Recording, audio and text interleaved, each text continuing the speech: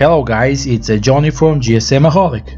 Today's Samsung Galaxy S20 Concept was based on the Note 10 design and comparing with the S10 features and brings a few key changes. The all-new screen would be 19 to 120 Hz with a selfie camera implemented under it. Since the camera screen technology is still very new, it would rely on two lenses, one normal and one ultra-wide, which would be shooting the same image later combined with the AI into one perfect sharp shot.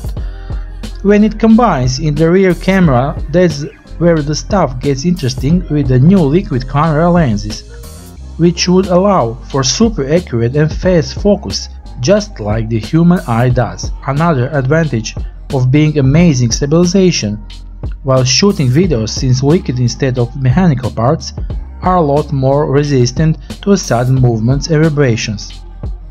Paired with a wide angle and periscope lenses with a 5x optical zoom, this camera would outperform any other camera system in modern smartphones.